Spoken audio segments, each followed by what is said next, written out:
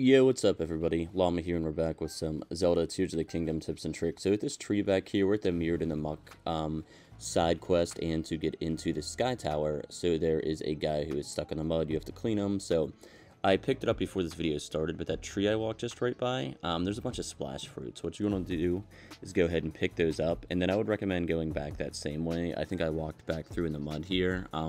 What the mud does, it drains your stamina and slows you down. If you end up with 0 stamina inside of it, it'll kill you, similar to how water is. So once you pick up the splash fruits, they're right behind me, opposite of the way I just walked through there. We're going to go ahead and pull our bow out. We're going to press up on the D-pad, and we're going to go over to our splash fruits, try to find them.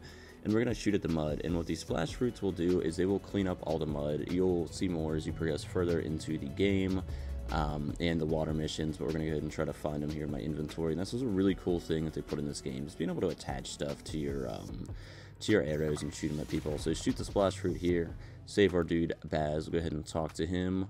He'll complete my side quest mission, and then you can see in a second here too, what I'm going to do is go ahead and splash fruit the door to the Sky Tower, because that was also covered. You might as well do this one anyways. It'll show you about Zora.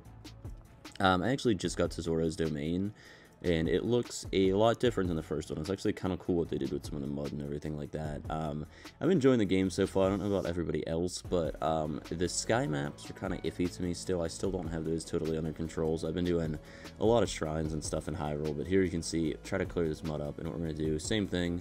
Go press up on the D-pad after we pull our arrow out and just shoot it. That will remove the mud and we can walk in here. But yeah, like I said, game's pretty fun so far. Once I get a little further into the game, I'll make kind of a review in progress. But I've just been doing shrines and trying to collect as many hearts and stamina wheels as I can so far. So thanks for watching, guys. If you enjoyed this video and it helped you out at all, hit the thumbs up, subscribe, all that great stuff, and more videos to come. So thanks for watching. All right, peace, guys. Catch you in the next one.